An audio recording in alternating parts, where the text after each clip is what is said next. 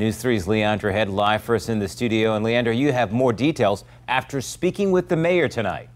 Well, Kurt, I spoke to Mayor Bobby Dyer after Virginia Beach tweeted that several illegal guns were seized from the oceanfront. And as the weather gets warmer, he says there's a strong push to get illegal guns off the streets.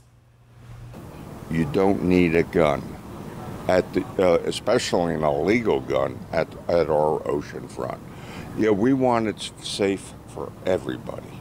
And one little spark can create a major incident.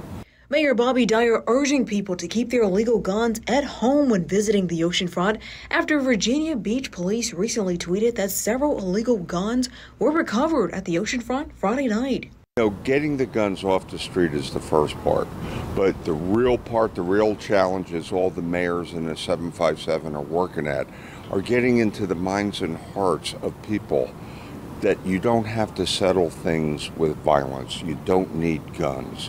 Earlier this month, Virginia Beach police tweeted that 36 illegally possessed guns had been seized in 9 days at the oceanfront.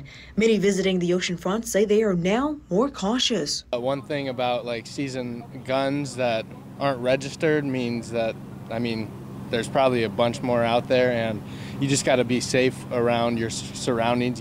Coming out here alone at night probably wouldn't be the best idea, but I'd do it, but I think I'd have to make sure that the whole surrounding is safe. So this couple visiting from Canada, where guns are illegal, say they are not surprised to hear that so many guns were seized. It's a matter of being prepared and being aware of your surroundings. Unfortunately, for the United States, in so many places, they do have this as a horrific problem. In Canada, it's not so much. And that's where we're from. Looking around now, you do feel comfortable. Mayor Dyer says building trust with the community is a key component in building transparency. Building those relationships, building those bridges of trust. And this way, if somebody is carrying a firearm and they may be intoxicated, let's find out about it early before something bad happens. This week, we will have continuing coverage from other city officials on the illegal guns that were seized at the oceanfront. Reporting live, Leandra Head, News 3.